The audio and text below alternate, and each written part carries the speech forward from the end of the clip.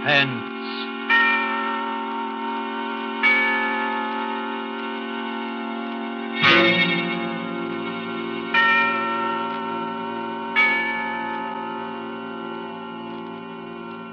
This is the Man in Black, here again to introduce Columbia's program, Suspense. Our star tonight is Miss Mary Astor, one of Hollywood's most charming and resourceful actresses, and a lady who is no stranger to the art of keeping audiences in suspense. Ask anyone who saw her in the Maltese Falcon or across the Pacific. The story called In Fear and Trembling by J. Donald Wilson is tonight's tale of suspense.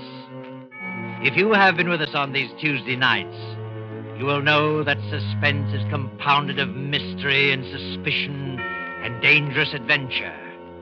In this series are tales calculated to intrigue you, stir your nerves, to offer you a precarious situation, and then withhold the solution until the last possible moment.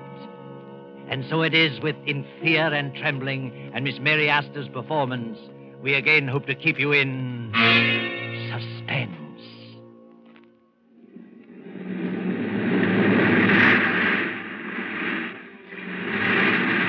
At the edge of the cliff, overlooking the sea, sits a gray stone mansion, weather-beaten by the storms of several decades. To this mansion, Gilbert Durant brought his bride, Lucia. That was 4 years ago. Gilbert and Lucia were quite happy until a year ago, when Lucia's half-sister, Beverly, came to live with them. Gradually, something began to happen. Lucia felt that some insidious horror was beginning to gnaw at her happiness. She began to know that Gilbert's ardor was beginning to cool. He became more absorbed in his writing. Then she felt the cold clamminess of the great stone structure creeping about her, clutching at her heart. Anyone who saw her could tell that fear was growing in her mind, a fear of something which she could not or would not explain. One evening, Lucia, having excused herself at dinner, tossed on her bed in a fretful sleep. No. Don't. Get away from me! Mrs. Durant. Mrs. Durant, what's wrong? Oh, Benson, come in. Well, what on earth is wrong? Why were you screaming? Oh, Benson, I must have been dreaming. It was horrible. You're white as a ghost and shaking like a leaf. Yes, I know. Oh, Mrs. Benson, I can't stand it. It's driving me mad.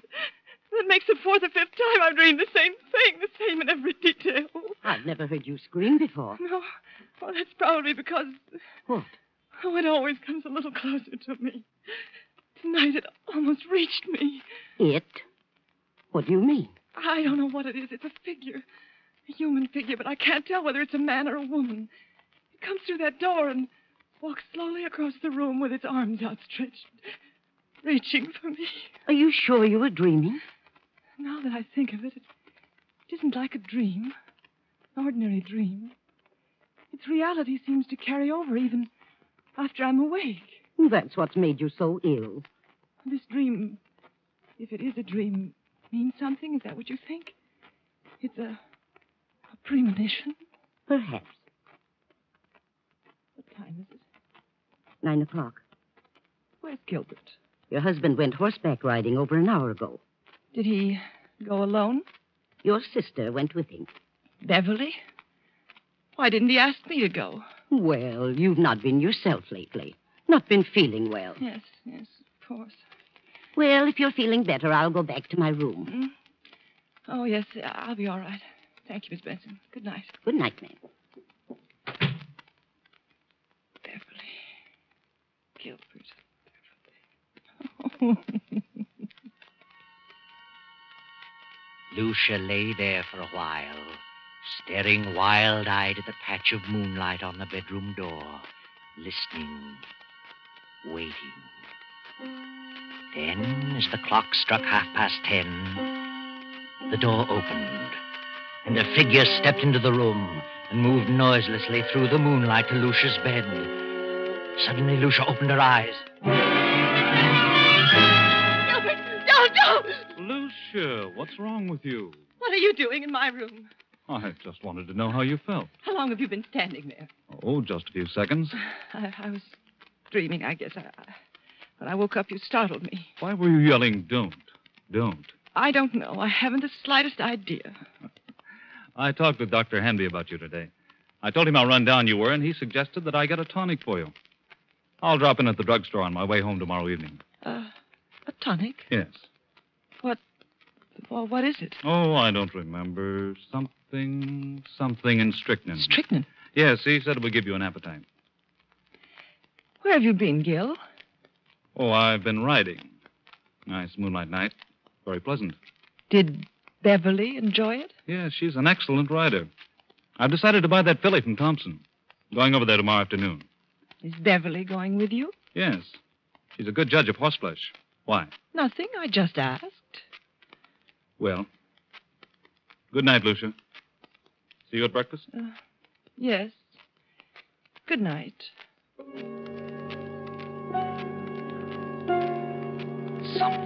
Something and strychnine. Something and strychnine. Lucia jumps from her bed, rushes down to the library, snaps on the light, and steps to the shelf holding the encyclopedia. She runs her fingers down the long line of books, LMNOPR, and then she stops and stares. The S to T is missing. Then she sees it on the desk, the missing volume. She rushes to the desk and stares down at the open page. Yes, that's it. Strychnine. I'll tell you what, Beverly. I'll leave the deal entirely up to you. Up to me? Oh, Gil, that's not fair. Why not? Well, suppose she turns out to be a lemon. I don't think she will, because you're going to have the job of training her. Oh, you certainly flatter me. Not in the least. Oh. Good morning, Lucia. I just realized what time it was. You'll be leaving in a few minutes. Well, yes, it's 9 this very minute. Got to step on it. More coffee, Beverly? No, thanks. How do you feel, Lucia? Better. Much better. You better eat something. No, I can't. At least some coffee. Yes, I'll have some coffee. I've got to run. See you later, Lucia. Yes, Gil. And I'll see you this afternoon at 2, Beverly. Yes, I'll meet you in town at 2. Oh, Gil, don't forget Lucia's medicine. No, I won't. Goodbye, Lucia. Are you meeting Gil in town, Beverly? Yes, he wants me to decide on that filly he's interested in. Where did you learn so much about horses? Oh, seems to be natural. Why don't you get interested in horses, Lucia? Why should I? What are you interested in? Well, I am interested in a few things. My husband in particular. You don't act interested in anything. Really? Well, if you'll take my advice, you'll snap out of this coma and get some pep. Does Gil like women with pep? No man cares about a woman who sits around and mopes. I think you're a hypochondriac. Do you? And you should do something about it. I intend to. I intend to do something about it. I'm glad to hear it. Get out and do things. Play games, golf, tennis, swim, and ride. Maybe this medicine will fix you up. You know all about it, do you? What is it? Oh, I don't know. It's a tonic, a builder-upper. I wish I could believe that. But at least you can try it. Won't hurt you. No? I wonder.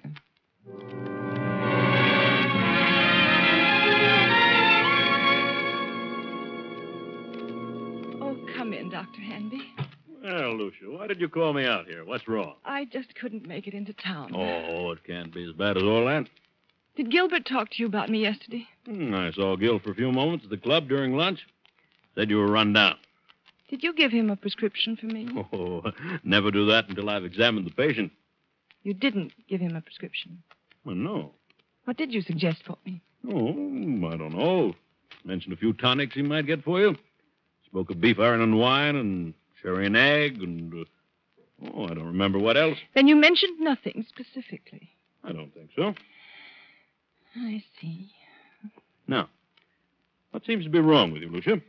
I don't know exactly, but something has been happening to me that, well, frankly, I'm afraid I'm losing my mind. We all feel that way at times. I'm serious. Things happen to me in the night. What sort of thing? At first, I thought they were just nightmares, but when you have a nightmare, you wake up and the fear is gone. You realize the truth.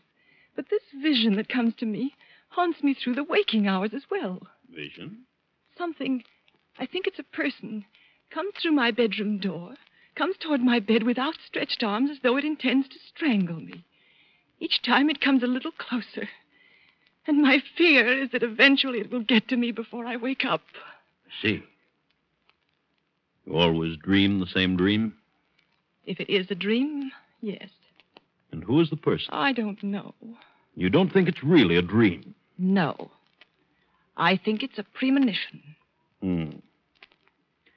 Have you any basis for such a fear in real life?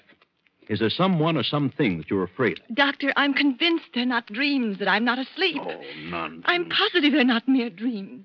Well, I think it's all due to your rundown condition. You probably don't sleep as soundly as you should, so you transfer sounds in the night to dreams and nightmares. That's exactly what I mean. If I'm only half asleep, I may be transferring actual movements and sounds into dreams. In other words, if someone slams a door in the night, I may half hear it and attribute it to a dream. Yeah. Oh, But then perhaps I'm not dreaming. Don't you see? I think you'd better come into town and have a thorough physical. You mean a checkup by a psychiatrist? Oh, I may have someone help me. It's the usual thing, you know.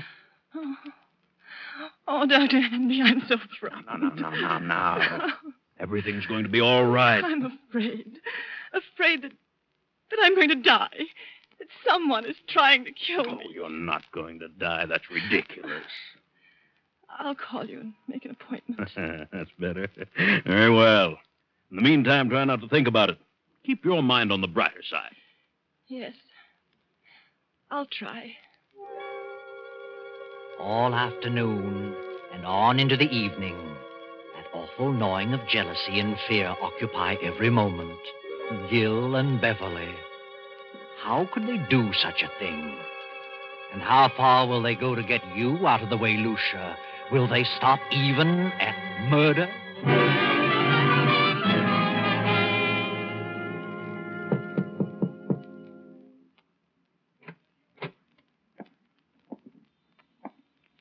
Are you asleep, Lucia? No, I'm not asleep. How are you feeling? I seem to have developed a headache. Have you eaten anything today? No, I didn't care for anything. Well, this will help you. Better take a dose now. I'll measure it for you. What is it? Why, it's the tonic. Did Dr. Hanby prescribe it? Oh, yes. Yes, he did. Where's Beverly? Down in the library. Did you buy the horse? Yes, Beverly thought she was a fine animal. I didn't know Beverly knew so much about horses. She's a horsewoman after my own heart. Is she? Rides like the wind, too. She had intended to go home tomorrow. Is she staying on? She's got to. I wouldn't think of her leaving now. Why not? Well, for one thing, she's going to train the horse. And what else? Why, nothing else. Here, take this. It's a little bitter, but you'll get used to it. Gil! Go ahead. It won't hurt you. I don't want it. And why not? It has poison in it. Well, I suppose it does have a little, yes.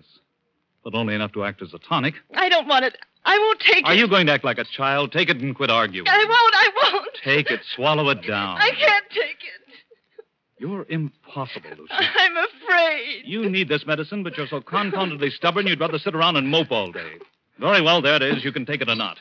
I'm disgusted trying to help you pull out of this. Good night. No. Wait, Gil. I'll take it. I don't care whether you do or not. There. I've taken it. Terribly bitter. Well, that's more like it.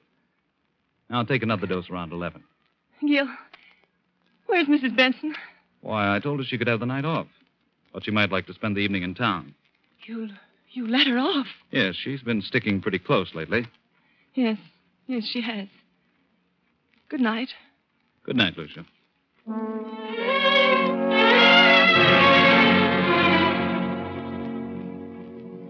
What's wrong, Gil? You look upset. I am. Lucia didn't want to take it. No? Why not? She's afraid of medicine. What are you going to do? She finally took a dose of it. But if I know her, she'll never take another drop. She's got to take it, Gil. You've got to figure out a way to make her take it. It can't be disguised.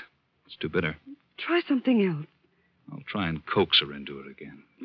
Isn't there something that tastes more pleasant or something you could put in milk or orange juice? I'll find something. Of course you will. You've got to. Wait a minute. There's someone listening outside the door. Oh, sir. Well, Benson, what are you doing standing here in the dark? Why, I was just going upstairs to see if Mrs. Durant wanted anything before I went out. I see.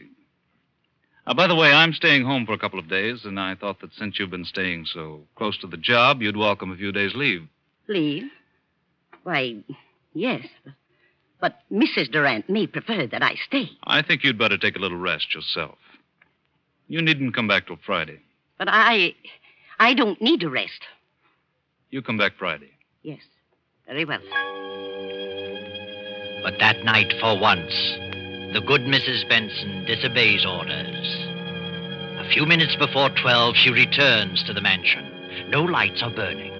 So she makes her way quietly through the back entrance, slips up the stairs, and taps lightly on Lucia's bedroom door. Mrs. Durant? Mrs. Durant? Then she turns the knob, opens the door, and snaps on the light. Mrs. Durant, are you here? Then Benson steps quickly toward the bed. The bed is empty, but a horrible sight meets her eyes. Blood. Blood all over the bed. Oh.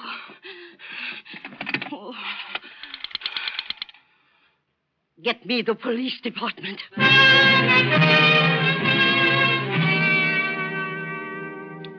right, Mrs. Benson. Now, just calm down and tell us what happened this evening. Well, earlier in the evening, Mr. Durant told me that I could have the night off since I'd been staying close to Mrs. Durant for some time.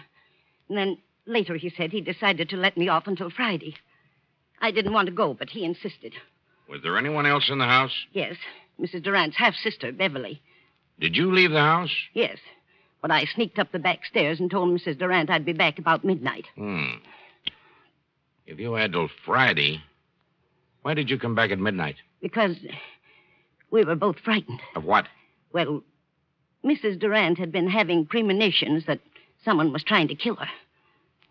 Who was trying to kill her? She didn't know, but she was terribly frightened. Is that all? No. Her husband tried to get her to take some medicine he had brought home. She refused, and he got angry. How do you know he was angry? I heard him talking about it to Beverly. They were in the library. And he told Beverly that Lucia was stubborn. Beverly said that he'd have to think of some other way. Did Mrs. Durant suspect her husband and Beverly of trying to do away with her? Yes. Yes, she did. She was convinced that Mr. Durant and Beverly were in love and wanted her out of the way. I see. Well, so you came back tonight because you anticipated that something was going to happen. Yes. The house was dark, so I came up the back stairs, knocked on her door. When I got no answer, I came in, turned on the lights, saw she was gone, and then I saw the bed all covered with blood. She wouldn't take the poison, so they did it another way. That's what they planned in the library. Where are they now?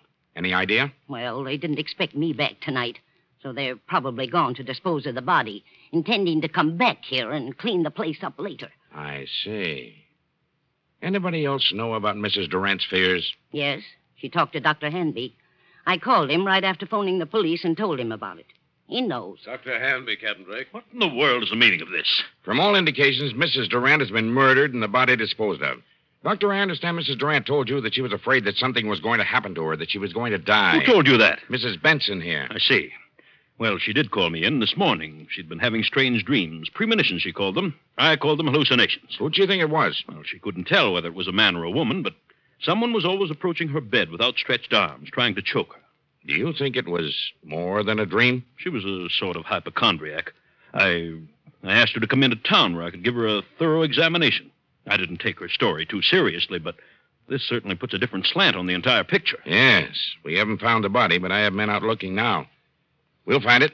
Here's Mr. Durant and his sister-in-law. They found them about half-mile down the beach. Oh, how are you, Durant? What in the world goes on here? What's wrong, Doctor? Take a look at that bed. Good Lord. What happened? Lucia. What? Where is she? We thought you might enlighten us on that point. What do you mean? Where is she?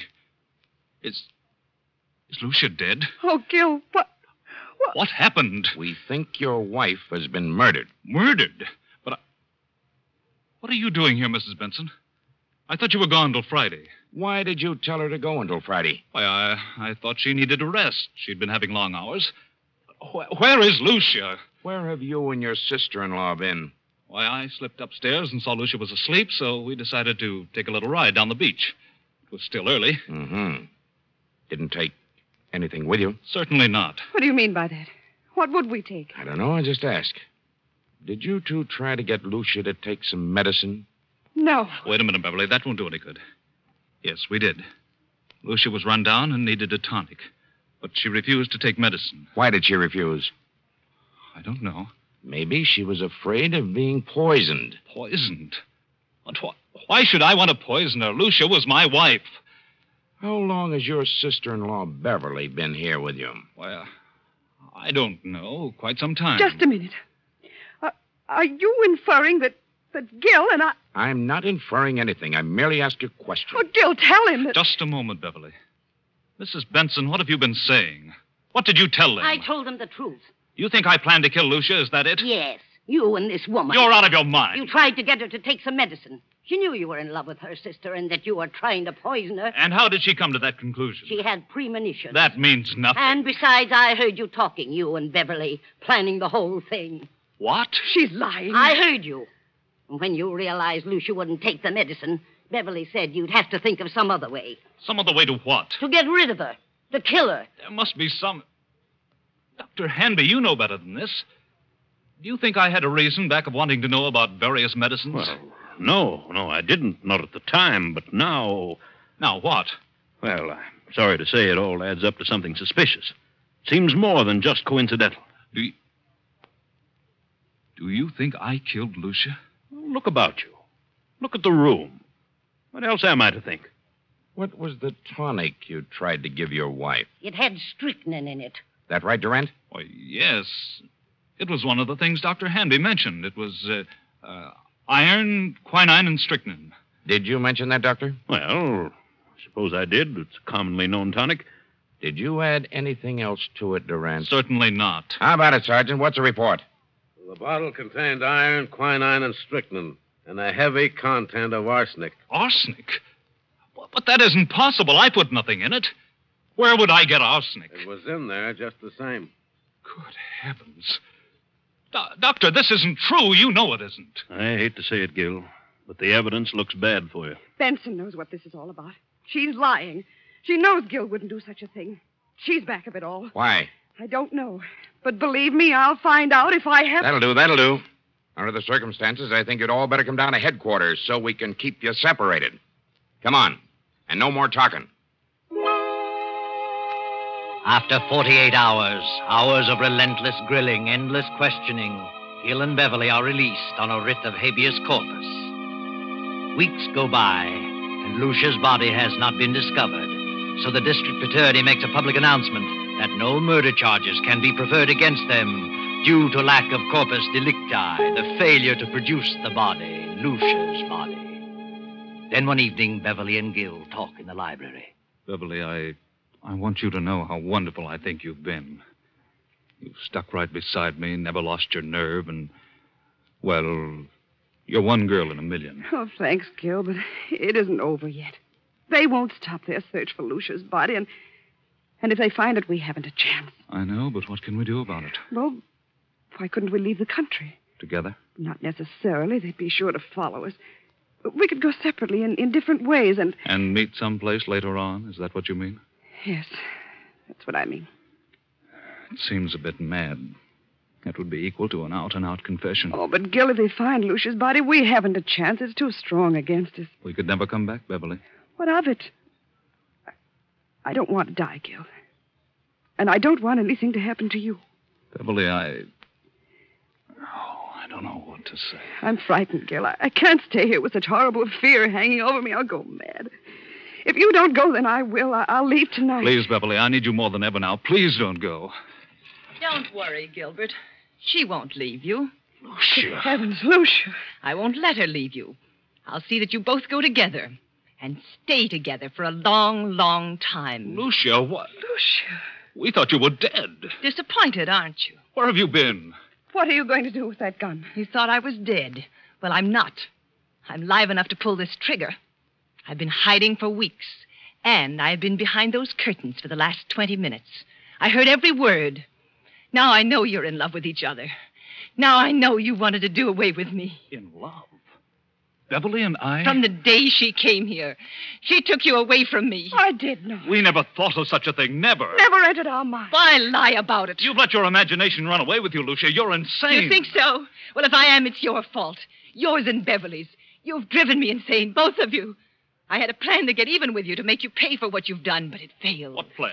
You see, I didn't know about the law of corpus delicti, but I do now. And this time there will be a body. 2 bodies.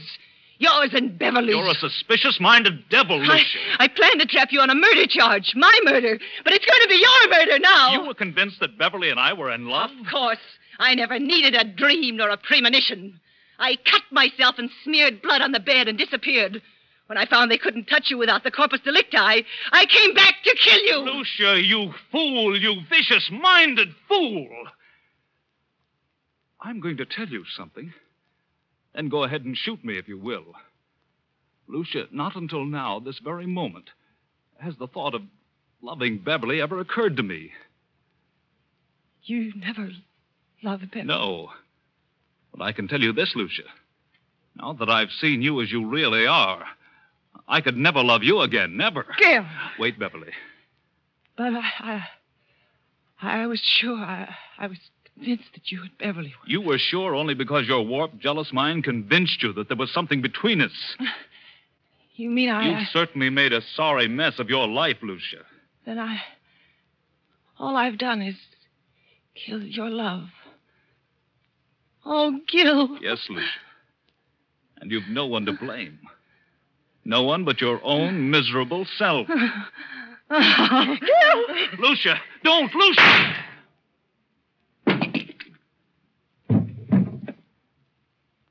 Oh, Gil. Gil! Yes, Beverly. But it's probably the best thing for her. And for us.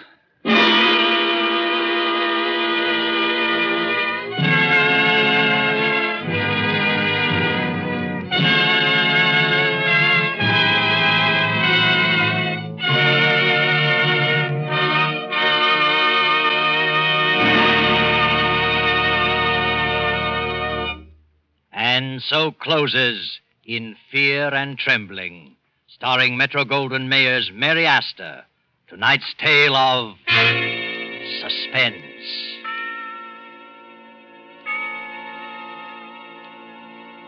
The broadcast originated in Columbia Square in Hollywood.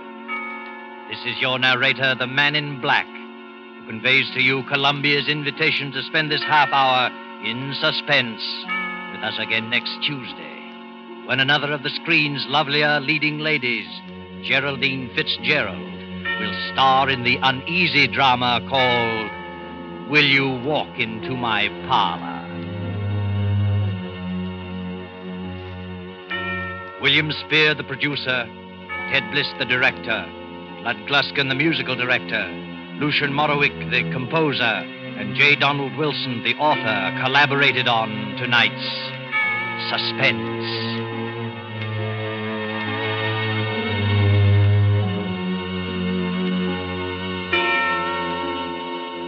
This is the Columbia Broadcasting System.